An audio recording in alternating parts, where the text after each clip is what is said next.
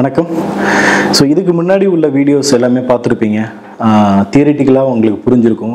என்ன அப்பர்ச்சர்னா என்ன, ஐஎஸ்ஓனா என்ன, ஷட்டர் ஸ்பீட்னா என்ன அப்படிங்கிறத பார்த்து புரிஞ்சிருக்கும். இப்போ நம்ம இதெல்லாம் இந்த கேமராவில் எப்படி செட்டப் பண்ணுறது, எப்படி அந்த கேமராவில் நம்ம இந்த விஷயங்களை யூஸ் பண்ணுறது அப்படிங்கிறத நம்ம பார்க்கலாம். நம்ம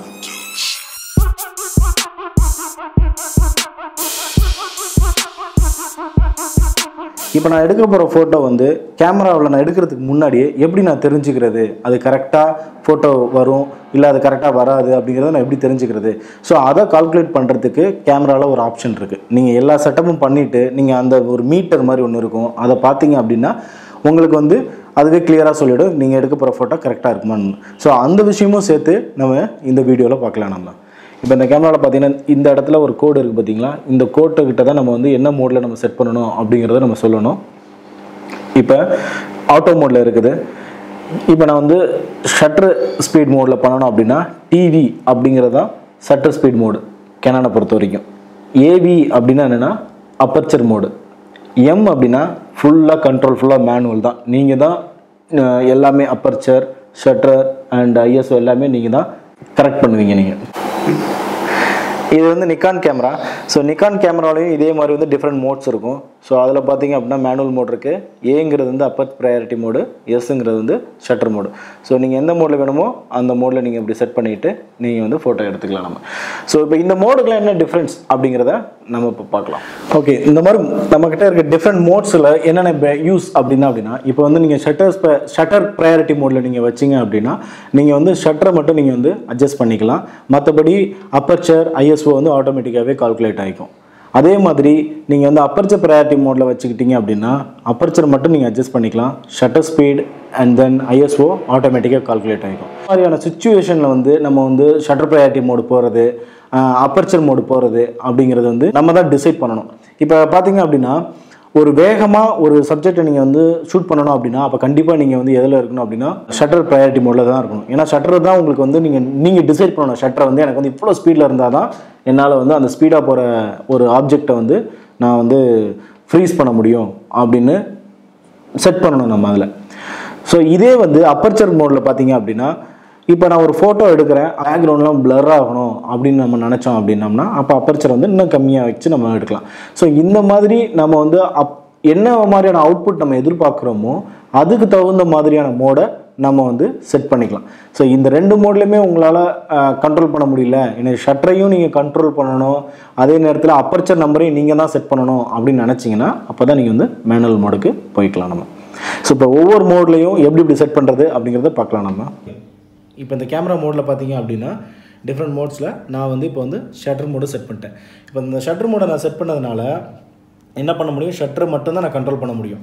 அதை எப்படி கண்ட்ரோல் பண்ணுறதுனா இங்கே இருக்குது பார்த்தீங்களா டயலை, இந்த டயலை நான் இப்படி திருவினேன் அப்படின்னா கம்மியாகும், இந்த சைடு திருவினேன் அப்படின்னா அதிகமாகும். எனக்கு டயல் ஷட்டர் ஸ்பீடு அதிகமாகும். எனக்கு இந்த மோடு செலக்ட் பண்ணதுக்கப்புறம் உங்களுக்கு இந்த மோடில் தெளிவாக சொல்லிவிடும் என்ன மோடு, அதுக்கப்புறம் ஷட்டரோட ஸ்பீடு என்ன, இதுதான் ஷட்டரோட ஸ்பீடு, அதுக்கப்புறம் ஐஎஸ்ஓ ஆட்டோமேட்டிக்காக கால்குலேட் ஆகும், அப்பர்ச்சர் என்ன அப்படிங்கிறத சொல்லும். இப்போ நீங்கள் பார்த்தீங்க அப்படின்னா நான் எனக்கு ஷட்டர் ஸ்பீட் 100 வைக்கணும் அப்படின்னு நான் முடிவு பண்ணிட்டோம்னா இப்போ நான் 100 வைக்கிறேன்.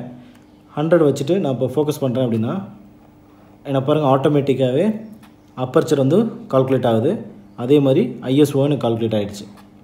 ஓகேங்களா. இப்போ நான் ஷட்டர் ஸ்பீடு கம்மி பண்ணுறேன், ரொம்ப 15:10 வைக்கிறேன். இப்போ பார்த்தீங்க அப்படின்னா எனக்கு ஐஎஸ்ஓ ரொம்ப கம்மியாகிடுச்சு, அப்பர்ச்சரு 4.5 இருக்குது. ஓகேங்களா. ஸோ நீங்கள் என்ன ஷட்டர் ஸ்பீடு வைக்கிறீங்களோ அதுக்கு தகுந்த மாதிரி கேமராவே கால்குலேட் பண்ணி அப்பர்ச்சரே ஐஎஸ்ஓவே செட் பண்ணிவிடும். இதில் ஒரு ஃபோட்டோஸ் எடுப்போம் எப்படி இருக்குது அப்படின்னு பார்ப்போம். நம்ம 100ல் ஷட்டர் ஸ்பீடு வச்சுட்டு ஒரு ஃபோட்டோ எடுக்கலாம். இப்போ எனக்கு கரெக்டாக எக்ஸ்போஸ் ஆகிருக்கு. இப்போ ஸோ இதே நான் 25 வச்சு எடுக்கிறேன். நான்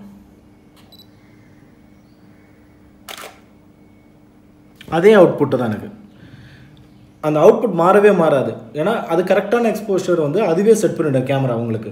ஸோ ரெண்டுமே ஒரே மாதிரியான அவுட்புட் தான் இருக்கும் உங்களுக்கு. ஸோ இந்த அப்பர்ச்சர் மோடில் என்ன சொன்னேன் அப்படின்னா உங்களுக்கு மோடு தெரியுது உங்களுக்கு என்ன மோடுன்னு. இப்போ நீங்கள் என்ன அட்ஜஸ்ட் பண்ணாலும் அப்பர்ச்சர் மட்டும்தான் அட்ஜஸ்ட் ஆகும். இப்போ நான் அப்பர்ச்சர் 4 வைக்கிறேன், ஆட்டோமேட்டிக்காக எனக்கு ஷட்டர் ஸ்பீடு மாறும், ஐஎஸ்ஓவும் மாறும். இப்போ அப்பர்ச்சர் நான் 8 வைக்கிறேன், எனக்கு ஆட்டோமேட்டிக்காக நான் ஷட்டர் ஸ்பீடு மாறும், எனக்கு ஐஎஸ்ஓவும் மாறும். இப்போ நான் வந்து அப்பர்ச்சர் 8ல் வச்சு ஒரு ஃபோட்டோ எடுக்கிறேன். அதே அவுட்புட்டு தான். இதே அப்பர்ச்சர் 4ல் வச்சு நான் ஒரு ஃபோட்டோ எடுக்கிறேன். சேம் அவுட்புட் தான். இப்போ வந்து ஷட்டர் ப்ரையாரிட்டி மோடில் வச்சு நம்ம எடுத்தோம்னா ஷட்டர் ஸ்பீடு மட்டும் நம்ம பார்த்தா போதும், மற்றபடி கேமரா மற்ற எல்லாத்தையும் கால்குலேட் பண்ணிக்கும். அதே மாதிரி அப்பர்ச்சர் ப்ரையாரிட்டி மோடில் வச்சு எடுத்தோம் அப்படின்னா அப்பர்ச்சர் மட்டும் நம்ம செட் பண்ணால் போதும், மற்றதெல்லாம் கேமரா பார்த்துக்கும். மேனுவல் மோடில் இருக்குது. ஷட்டரை கண்ட்ரோல் பண்ணுறதுக்கு இந்த டயல் யூஸ் பண்ணுறேன். இந்த டயல் யூஸ் பண்ணி ஷட்டரை நான் கண்ட்ரோல் பண்ணுறேன். என்னோடய ஷட்டர் ஸ்பீடு வந்து 100 வைக்கிறேன், 160 வைக்கிறேன். இப்போ எஃப் நான் கண்ட்ரோல் பண்ணுறதுக்கு இந்த டயலை நான் யூஸ் பண்ணுறேன். இந்த டயலை யூஸ் பண்ணி எஃப் நான் வைக்கிறேன். ஐஎஸ்ஓ வந்து ஆட்டோமேட்டிக்கில் இருக்குது. அதை நான் கண்ட்ரோல் பண்ணுறதுக்கு ஐஎஸ்ஓ இந்த கியூ பட்டன் ஒரு பட்டன் இருக்கும், அதை கிளிக் பண்ணிவிட்டு அதை கிளிக் பண்ணேன்னா ஏன்னா ஐஎஸ்ஓ வந்து நான் 100ல் வச்சுக்கிறேன். அப்போ ஸோ இப்போ எல்லாமே நான் செட் பண்ணிட்டேன். இப்போ நான் இந்த மாதிரி செட் பண்ணிவிட்டு நான் ஒரு ஃபோட்டோ எடுத்தால் கரெக்டாக வருமா? எடுத்து பார்ப்போம். இருட்டாக இருக்குது. அப்போ நான் வந்து இதை மாதிரி செட் பண்ணிவிட்டு ஒவ்வொரு டைமும் நான் ஃபோட்டோ எடுத்தால் நான் கரெக்ட் பண்ணிக்கணுமா? கரெக்டான எக்ஸ்போஷர் செட் பண்ணுறதுக்கு அப்படின்னா அப்படி இல்லை. நம்ம கேமராலேயே பார்த்துக்கலாம் நம்ம எடுக்க போகிற ஃபோட்டோ கரெக்டான எக்ஸ்போஷரில் இருக்குது அப்படிங்கிறது. அதுக்கு தான் என்ன யூஸ் ஆகுதுன்னா இந்த ஸ்கேல். கீழே பார்த்தீங்கன்னா ஒரு ஸ்கேல் மாதிரி இருக்குல்ல, இந்த ஸ்கேல் என்ன எதுக்கு யூஸ் ஆகுது அப்படின்னா நெகட்டிவ்லேயும் இருக்கும் பாசிட்டிவ்லேயும் இருக்கும். நெகட்டிவில் இருக்குது அப்படின்னா என்ன அர்த்தம் அப்படின்னா அண்டர் எக்ஸ்போஸ் ஆகுதுன்னு அர்த்தம். பாசிட்டிவில் போயிட்டுருக்கு அப்படின்னா என்ன அர்த்தம்னா ஓவர் எக்ஸ்போஸ் ஆகுதுன்னு அர்த்தம். அண்டர் எக்ஸ்போஸ்னால் என்ன அப்படின்னா டார்க் ஆகுதுன்னு அர்த்தம் இமேஜ். ஓவர் எக்ஸ்போஸ் அப்படின்னா என்ன அர்த்தம் அப்படின்னா ஒயிட் ஆகுது இமேஜ் அப்படின்னு அர்த்தம்.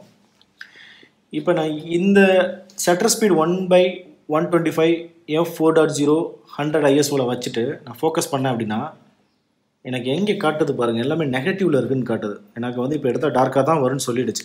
இப்போ நான் வந்து இதை நான் ஐஎஸ்ஓ அட்ஜஸ்ட் பண்ணலாம்.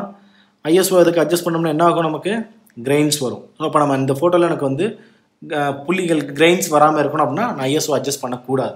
ஓகே, அப்போ அடுத்து என்ன அட்ஜஸ்ட் பண்ணலாம்? அப்பர்ச்சர் அட்ஜஸ்ட் பண்ணலாம். அப்பர்ச்சர் அட்ஜஸ்ட் பண்ணால் ஏற்கனவே 4ல் தான் இருக்குது அப்பர்ச்சர். இதுக்கு மேலே எனக்கு வந்து இதான் லோயஸ்ட் அப்பர்ச்சர் இந்த லென்ஸில். ஸோ அதனால் இதுக்கு மேலே என்னால் கம்மி பண்ணவே முடியாது. அதுக்கப்புறம் பார்த்தீங்கன்னா ஷட்டர் ஸ்பீடு தான் இருக்குது, இதை நான் கண்ட்ரோல் பண்ணலாம். இப்போ நான் ஷட்டர் ஸ்பீடு வந்து குறைக்கிறேன், இதை மட்டும் கண்ட்ரோல் பண்ண முடியும் என்னால். இப்போ குறைச்சி நான் பார்க்குறேன், கரெக்டாக பாருங்கள் எனக்கு வந்து 0ல் வந்து இப்போ நிற்கிது. இந்த 0ல் நிற்கும் போது இப்போ ஒரு ஃபோட்டோ எடுப்பேன், கரெக்டாக வந்துருச்சு அவுட்புட். இதில் நிக்கான் கேமராவோட செட்டப் எப்படி இருக்கும் அப்படின்னு பார்க்கலாம் நம்ம. இப்போ இந்த நிக்கான் கேமராவில் பார்த்தீங்க அப்படின்னா நான் இப்போ என்ன மோடில் செட் பண்ணியிருக்கேன் அப்படின்னா ஷட்டர் ப்ரையாரிட்டி மோடில் செட் பண்ணியிருக்கேன் நான். அப்போ இந்த ஷட்டர் ப்ரையாரிட்டி மோட நிக்கான் மோடில் அது அங்கே கெனானில் எப்படி டயல் அங்கே இருந்துச்சோ அதே மாதிரி இங்கே நிக்கானில் இங்கே டயல் இருக்கும். இதை நான் வந்து இன்க்ரீஸ் பண்ணுறது டிக்ரீஸ் பண்ணுறது எல்லாமே இதில் பண்ணிக்கலாம் நம்ம. இப்போ அதே மாதிரி நான் மோடு மாற்றுறது மேனுவல் மோடு அப்பர்ச்சர் மோடு எல்லாமே இங்கே மாற்றிக்கலாம். அப்புறம் மேனுவல் மோடு மாற்றிக்கலாம். நான் மேனுவல் மோடில் இப்போ இருக்கிறேன். இப்போ இந்த மேனுவல் மோடில் நான் வந்து ஷட்டரையும் கண்ட்ரோல் பண்ண முடியும்னால அதே மாதிரி இப்போ நான் வந்து அப்பர்ச்சர் கண்ட்ரோல் பண்ணால் அப்பர்ச்சர் வந்து இதில் வந்து நிக்கானில் பார்த்தீங்க அப்படின்னா இங்கே ஒரு அப்பர்ச்சருக்கு ஒரு பட்டன் ஒன்று கொடுத்துருக்காங்க. ஸோ இந்த பட்டனை கிளிக் பண்ணிவிட்டு இந்த ஷட்டரு இதே கால்குலேட் இதே டர்ன் பண்ணிங்க அப்படின்னா உங்களுக்கு கால்குலேட் ஆகும். இது வந்து சும்மா லோ எண்ட் கேமரானால உங்களுக்கு வந்து இந்த மாதிரி ஆப்ஷன் இருக்குது. இதே நீங்கள் ஹை எண்ட் கேமராவில் நிக்கானில் பண்ணிங்கன்னா அதுலேயும் செப்பரேட்டாக உங்களுக்கு ஆப்ஷன் இருக்கும் அப்பர்ச்சர் கண்ட்ரோல் பண்ணுறதுக்கு.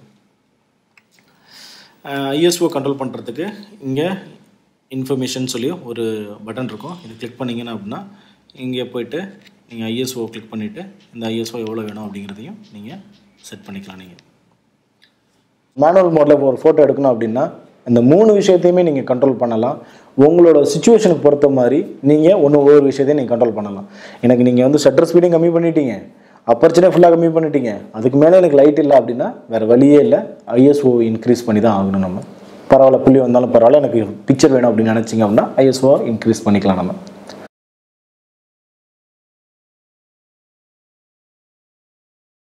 முன்னாடி அப்லோட் பண்ண வீடியோஸ் தியரிட்டிக்கலாக இருந்துச்சு, அதை இப்போ எப்படி கேமராவில் அப்ளை பண்ணியிருக்கேன் அப்படிங்கிறது உங்களுக்கு புரிஞ்சிருக்கும் நீங்கள். ஸோ இதே மாதிரி நீங்களும் என்ன பண்ணுங்கள், இதே தியரிட்டிக்கலாக நீங்கள் அண்டர்ஸ்டாண்ட் பண்ண விஷயங்களை இன்றைக்கி நான் கேமராவில் என்னென்ன செட்டப் பண்ணணும் அப்படின்னு சொல்லணும் அதெல்லாம் செட்டப் பண்ணி நீங்களும் அதை வந்து ட்ரை பண்ணி பாருங்கள். அதோட அவுட்புட்டை எடுத்து சிஸ்டமில் பாருங்கள். அப்போ தான் உங்களுக்கு வந்து என்னென்னு புரியும். இல்லை மொபைலில் கூட ட்ரான்ஸ்ஃபர் பண்ணிட்டு அந்த ஜூம் பண்ணி பாருங்கள் அதோட அவுட்புட்லாம் எப்படி இருக்குது அப்படின்ட்டுன்னு. அப்போ உங்களுக்கு தெளிவாகவே அண்டர்ஸ்டாண்ட் ஆகிடும். இந்த வீடியோ உங்களுக்கு பிடிச்சிருந்துச்சுன்னா லைக் பண்ணுங்கள், ஷேர் பண்ணுங்கள், கமெண்ட் பண்ணுங்கள். கண்டிப்பாக மறக்காமல் சப்ஸ்கிரைப் பண்ணுங்கள். சப்ஸ்கிரைப் பண்ணி சப்போர்ட் பண்ணுங்கள். தேங்க்யூ.